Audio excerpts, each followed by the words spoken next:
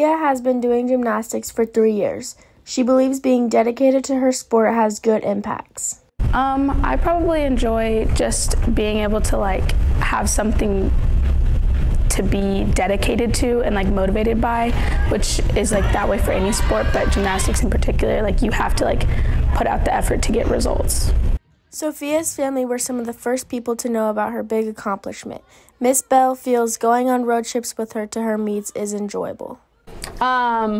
Specifically, there's a lot of gymnastics memories that I have, but in general, it is all of the travel that she and I did together, because my husband would stay home with my son, and so it was really just Sophia and I would go to all the meets and all the camps together.